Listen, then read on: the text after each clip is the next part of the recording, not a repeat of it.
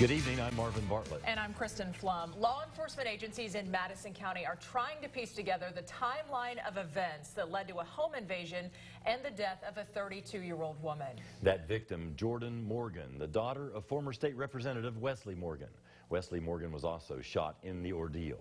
Fox 56's Georgia Reed Godfrey has been speaking to friends of the family and has more details. Georgia. Wesley Morgan is known in Madison County for his politics, business skills, and home. The multi-million-dollar mansion has been advertised as one of the safest homes in the country. That's why so many people have questions tonight after his daughter was murdered on the property. It's news that shocked Madison County. Even law enforcement officials are trying to wrap their head around the crime. This isn't something that we see very common here in Madison County. The scene unfolded just after 4 a.m. at a multi-million-dollar home on Willis Branch Road in Richmond. KSP received a call of a shooting. The home belongs to Wesley Morgan, a former state representative.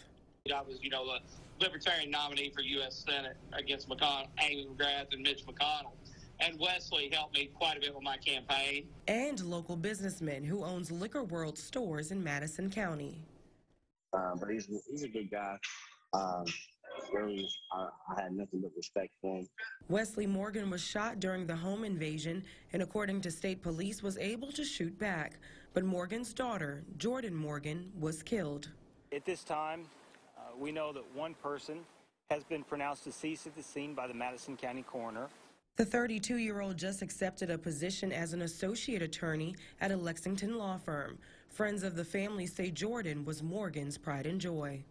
And, Wesley's been very successful, but, to see him light up was always talking about her and talking about, being able to put her through law school and going through all that and watching her through all that, was really what would light him up.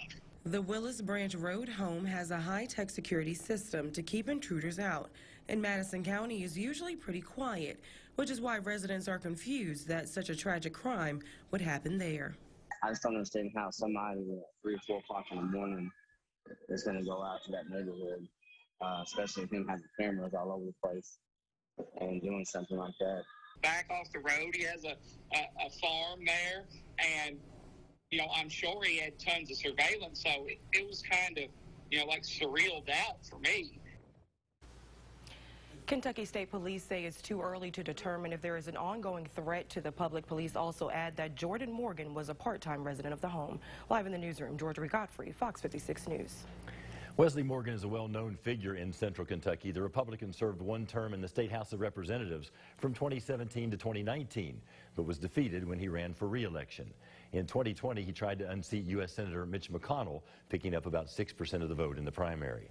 The home where today's shooting took place was listed for sale last year with a price tag of $6.5 million. It sits on 200 acres.